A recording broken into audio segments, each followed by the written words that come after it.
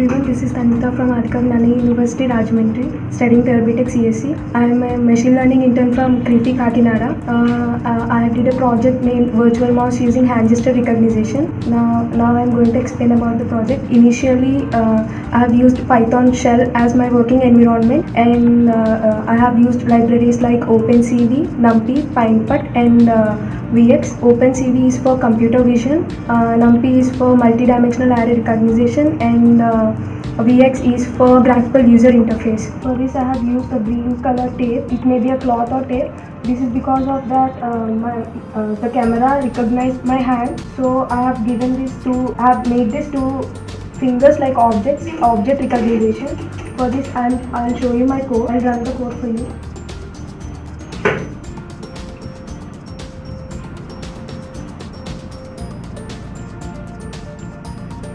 Here I am interacting with the webcam. It is recognizing my hand as two objects. If these two fingers are some distance apart, it is like moving the cursor, mouse cursor.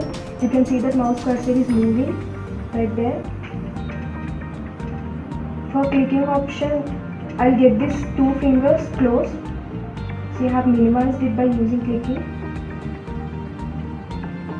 If I get these two fingers close, it means it is a single object. For moving the object, the two fingers should be apart. For clicking any object, these two fingers should be closed. I'll open the folder for you.